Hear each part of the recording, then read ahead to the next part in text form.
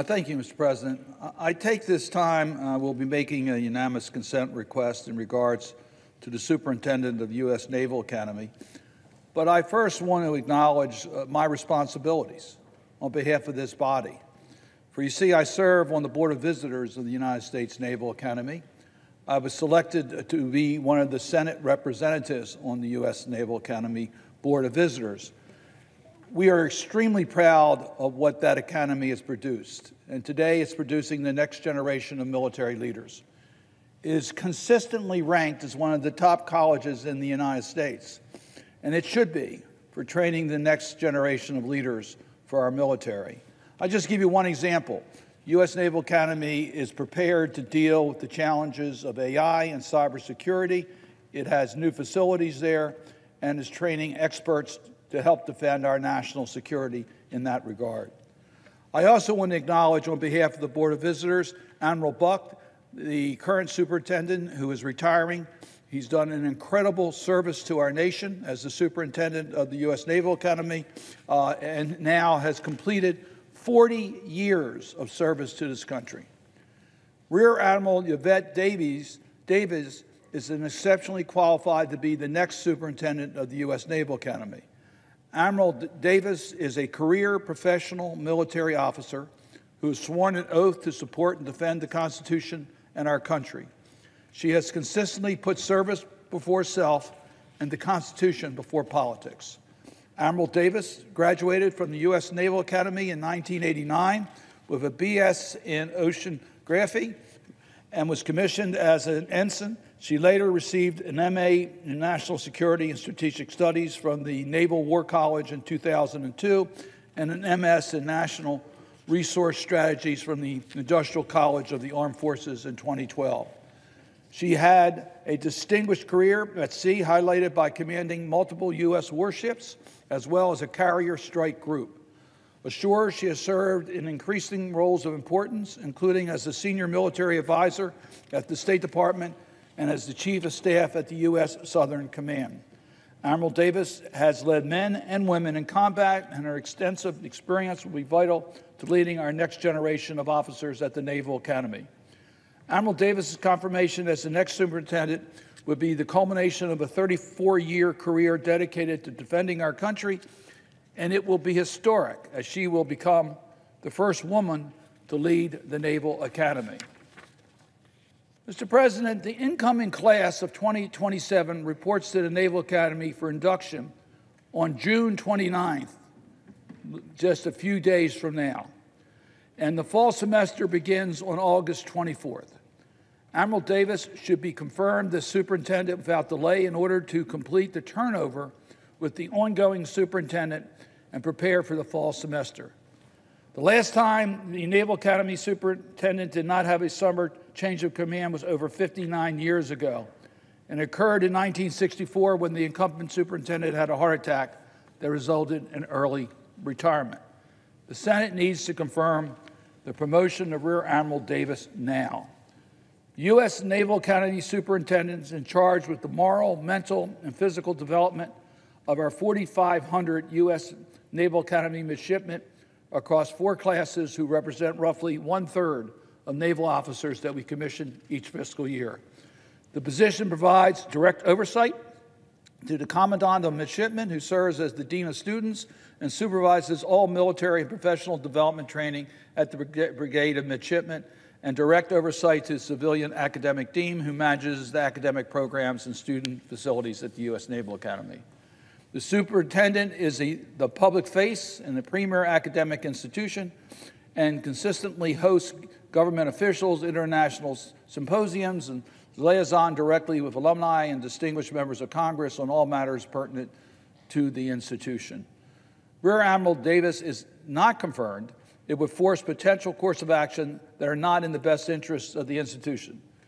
This could include having the 06 Commandant of Midshipmen act as superintendent, or temporarily assigning another flag officer to act as superintendent. Neither of these options provides the continuity, leadership, and seniority required to oversee a world-class academic institution.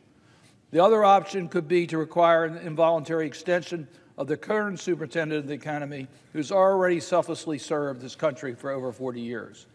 So, Mr. President, I think we all recognize that the United States Naval Academy is a unique institution. It provides us the trained leadership for future generations in our military. It is an academic institution that needs the full-time attention of a CEO to manage all the aspects that go on at the Naval Academy. We need to have that person in place before the beginning of this academic year, which is just a few days off. Delaying this promotion will adversely affect the morale and readiness of the Naval Academy and beyond.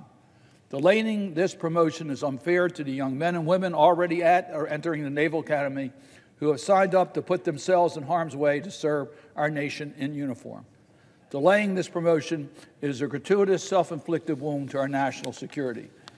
So, Mr. President, I'm going to make this unanimous consent request. I do that, as I said earlier, with my experience on the Board of Visitors representing this institution, charged with doing everything we can to make sure that we are as supportive as possible to our men and women who wear the uniform in this nation.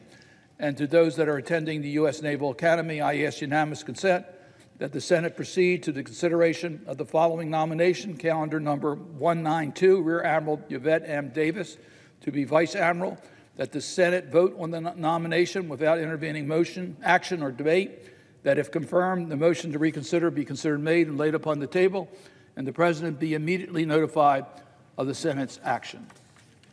Is there objection? Mr. President. Senator from Alabama. Reserving the right to object. This is the ninth time that my colleagues on the left have come to the floor to try to break my hold on the Department of Defense nominees. This is the ninth time that I've come to the floor to keep my word. Since the last time we did this, nothing has changed, and so my hold will remain in place. I want to be clear about this because my Democratic colleagues have been spreading a little bit of disinformation. I'm not blocking anyone from getting confirmed. I'm not blocking a single vote. I'm only blocking unanimous consent. If Democrats want to vote on these nominees, one at a time, I'm all for it and will probably vote for them.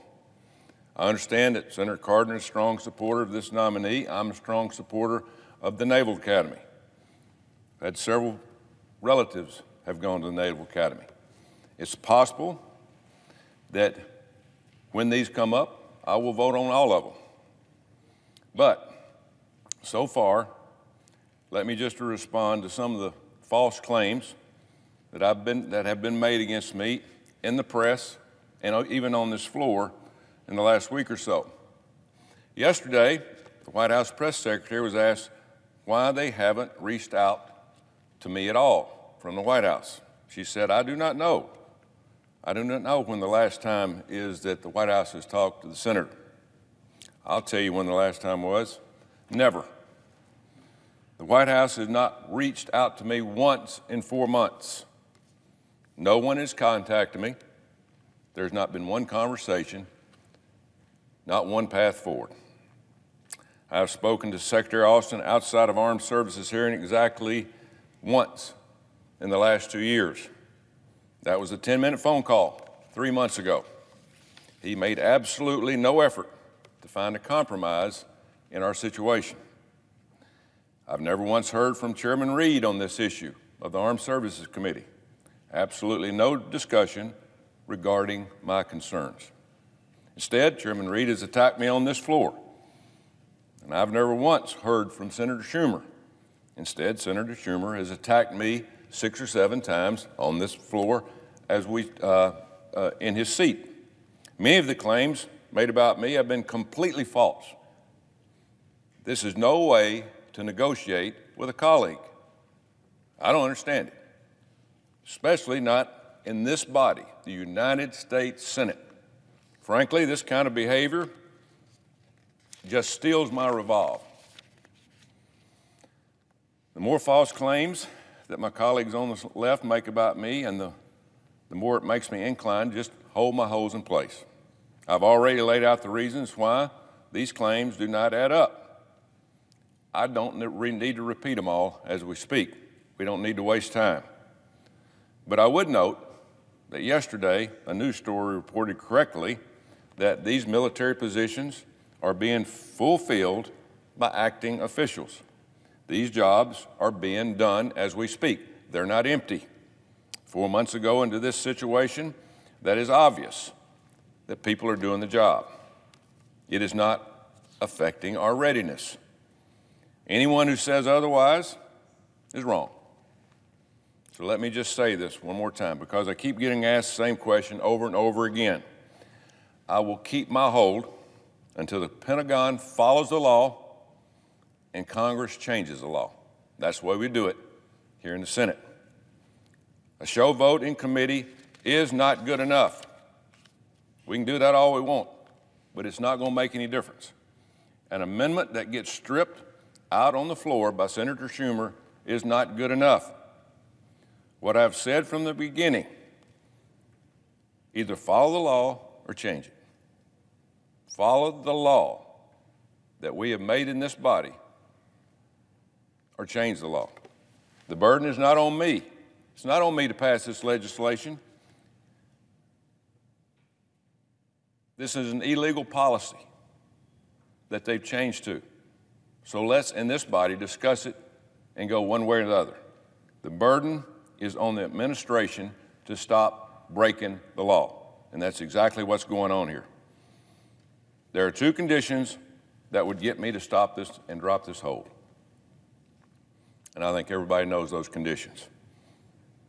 So because of that, Mr. President, I object. Mr. President. Objection is heard. Senator from Maryland. Mr. President, I'm deeply disappointed by an objection being heard here, but I really feel compelled to explain one factor of my colleague's comments. We don't want the military involved in politics.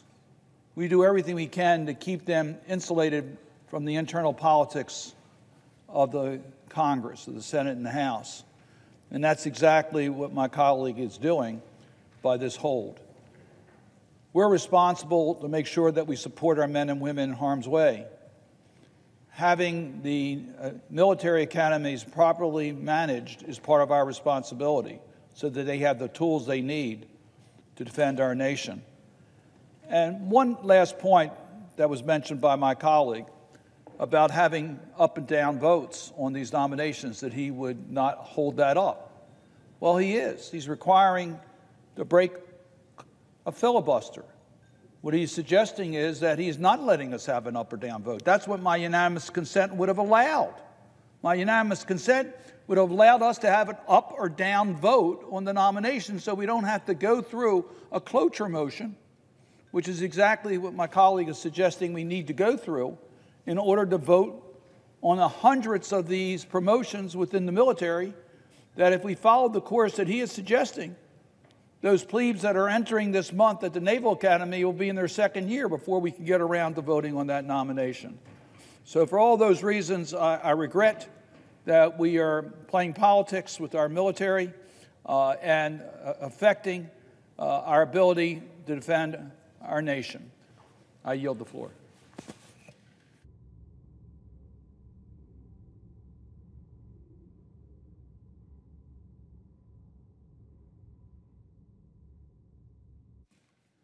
First do this. Mr. President, The Majority Leader. I move to proceed to legislative session. Questions on the motion? All those in favor will say aye. Aye. Opposed, nay. The ayes have it. The motion is agreed to.